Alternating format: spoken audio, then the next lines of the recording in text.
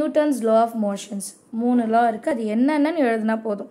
State Newton's law of motion. Question படிச்சிட்டு answer படிங்க. எந்த क्वेश्चनக்கு எந்த ஆன்சர் எழுதணும்னு தெரியணும். இப்போ நியூட்டன்ஸ்ல வந்து 3 law இருக்கு. First law of motion வந்து everybody continues to be in a state of rest or in state of uniform motion along a straight line unless it is acted upon by some external force.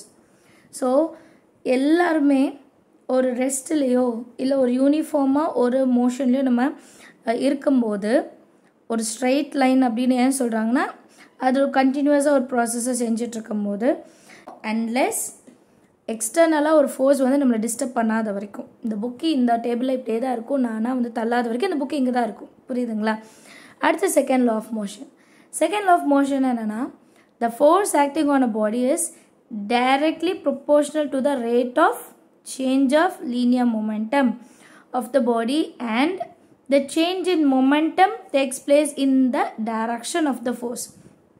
So ஒரு பாடியில் ஏற்படுற ஒரு force வந்து அதே பாடியோட linear momentum rate of change of linear மொமெண்டம்க்கும் change in momentum takes place இந்த direction எந்த டைரக்ஷனில் இருக்கோ அதுக்கு டைரக்ட்லி ப்ரொபோர்ஷனலாக இருக்கும் சரிங்களா Third law of motion என்னன்னா for every action there is an equal and opposite reaction. They always acts on two different bodies.